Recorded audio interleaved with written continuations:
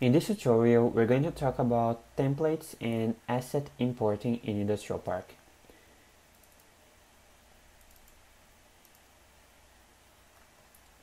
So this is the scene as we left it from the previous tutorial. I'm going to get rid of this trigger since I'm not going to use it anymore, at least for now. So I've already taught you how to place a template, which is you have to turn on template focus for the hip and then choose the template that you want to place and right click and while holding shift to place the asset in the scene. So we're gonna go a bit more in depth with that right now. Here you can see enemies and we're gonna place this one, fodder, right here.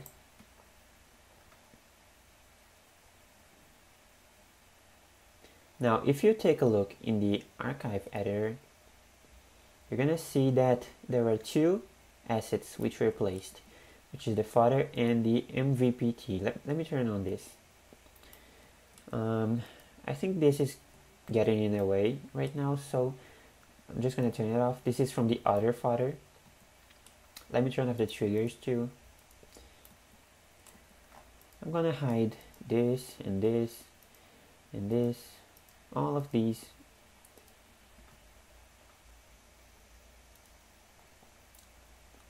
Remember, you can just click on the checkbox to hide them. This doesn't delete the asset and they will still be in the game. They will just not show up here.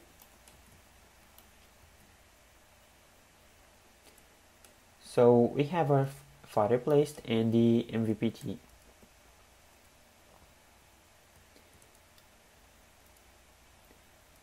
So we can move both of them. And this MVPT, it looks like a trigger and it kind of acts like one. You see, here you can see the distance I can see you, which is the distance from which the fodder can see you.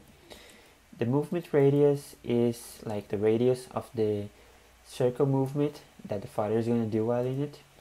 You can actually place this, even if you place him here, he's gonna move all the way here and start moving inside the circle because this is his area.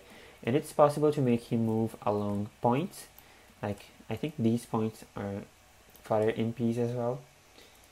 See, this is a point and this is an area, and those are both MVPT assets, and there are different types of MVPTs. We can talk a bit more about those later, but I'm not gonna do that right now. So we place this fodder. Let's not forget that the one that we hid is still here,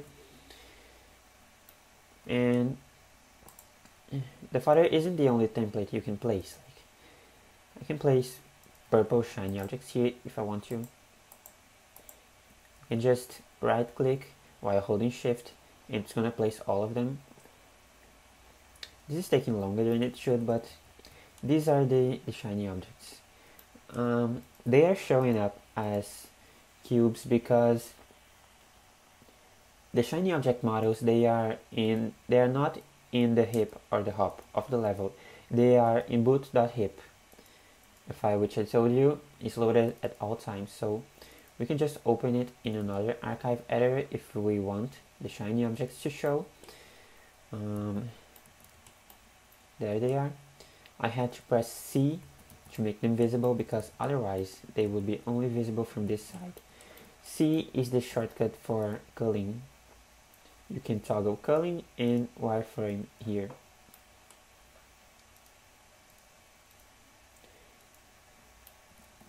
So I've placed the shiny objects from the templates.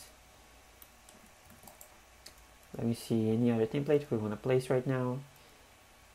We have buttons, we have the thing that Sandy can hang from. I'm going to talk about these another time. Also these. Let me see, floating tiki. Let me place a few of them here. When you right click the scene, the template is going to be placed right where you click it. So when I'm clicking right now, I'm clicking on top of the sphere. So it's finding the sphere and placing the templates right on top of them. So if I want to place like all the way over there, I could just right click this and it's gonna place my template all the way over there.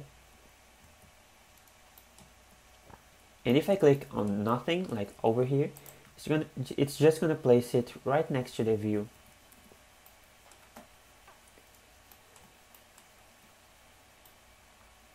So coming back here, I've placed a few templates. I'm gonna add, let me see, a hammer here.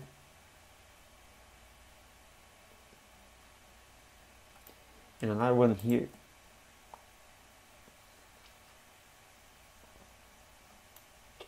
And we're gonna see if it works in game now.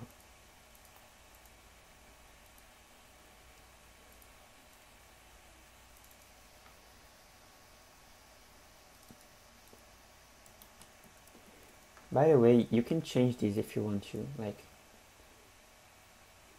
distance I can see, you can make it smaller.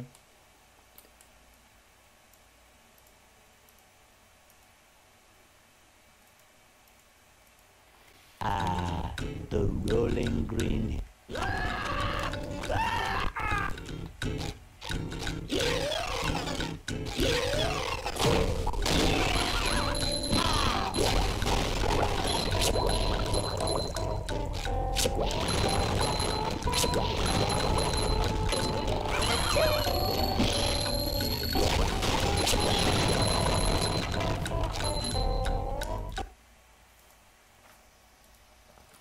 So the templates that we placed are here. But what if we want to place something that was not in the level before? Say we have, I don't know, a sleepy time template here. You can't just place it in the level and expect it to work because it won't. If you want the sleepy time to work in jellyfish fields, you have to import it before. And we're gonna do that now.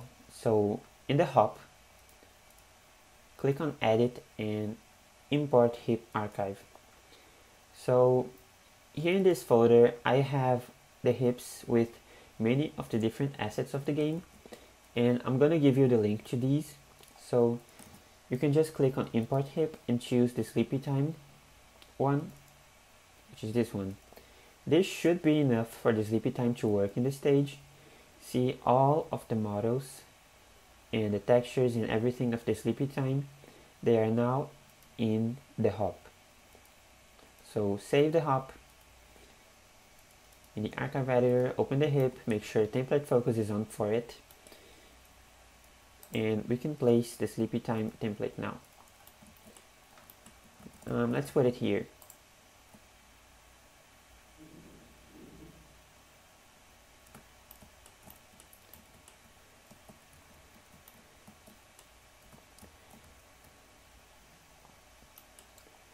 Let's add another one, I don't know, over here.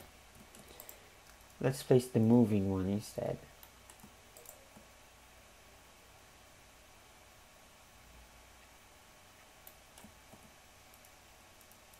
Save.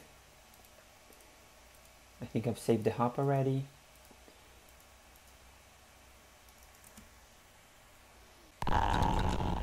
The rolling.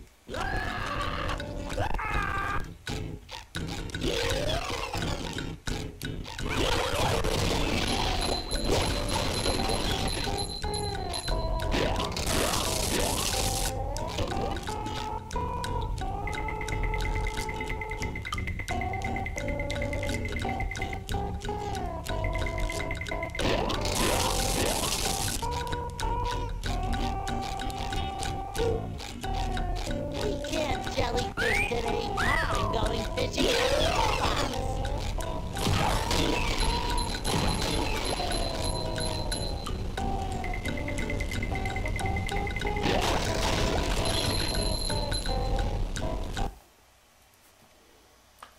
So we have that working. Let's place some more stuff. Here in the hop, we're gonna import the hip for, let me see, the chuck and the thunder tiki, since there isn't a thunder tiki originally in JF01. Anything else? How about Cindy? Okay, so Chuck, Sandy, and the Thunder Tiki. They are all here now, and there's a lot of new layers in the hop, each one with some of the assets, so we can go and click on collapse layers. This is going to make sure there is only one of each layer type. This makes it a lot less cluttered here.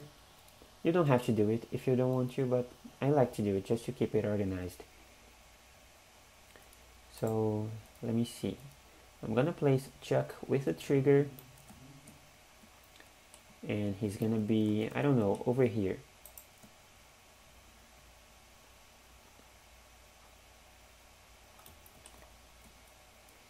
Let me turn on the triggers.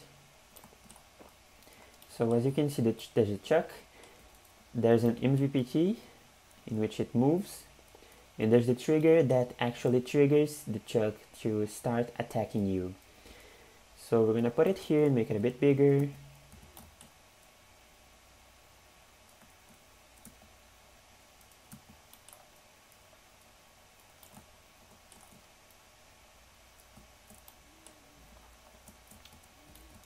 We have the Chuck now. Let's place our Thunder Tiki. Let me turn off the triggers again. As you can see, the things that we are placing, they aren't showing up with textures in Industrial Park. This is happening because when we exported the textures, we did that before we added the new assets. So if you added a few, if you imported a few hips, and you want them to show up with textures here, you're gonna have to export the textures again. So we added the Chuck, we added the Thunder Tiki, and we added Sandy, but there's no way to change this to Sandy without a bus stop. Or you could use the character select cheat code as well, but we're gonna place a bus stop. So I have the bus stop hip, which we haven't imported yet. It's right here.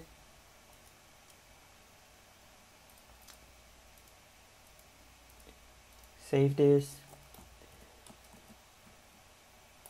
And we're gonna choose the bus stop template. And I'm gonna place it, I don't know, here.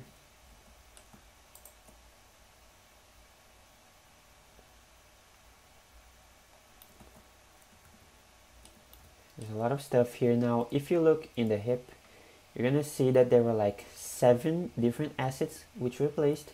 The bus stop is made up of 7 assets, and you can even remove some of them if you want to. Like the bus stop itself, it doesn't need to be here. It just needs the marker, and it just needs the marker and the dyna. But anyway, this is the bus stop dyna, it's what controls it, and we're gonna set it to change to Sandy. Player is the player which the bus stop changes you to. You can find the dyna over here as well, bus stop dyna. Player 0 is Patrick and 1 is Sandy, so set it to 1 and save the hip. Save the hop, and we're gonna test it. We added a lot of stuff, so it is possible that the game will crash at this point. Sometimes it's not good to add that much stuff to the level, so you're gonna have to play a bit with it. I recommend only adding one thing at once.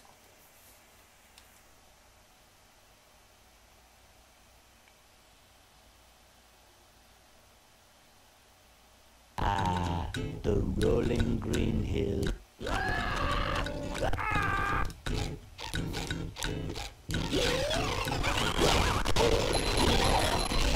So this is gonna be hard.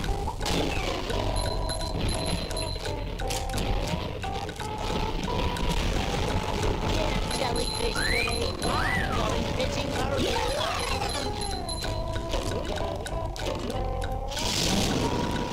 The camera isn't very good here, but there's Sandy. She should have a better time killing these robots.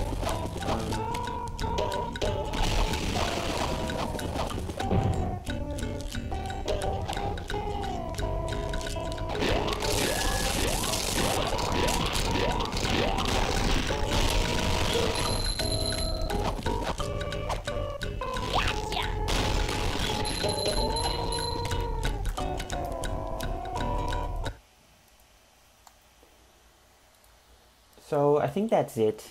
I've already showed you a lot of stuff, and this should already allow you to make some interesting modifications to the game.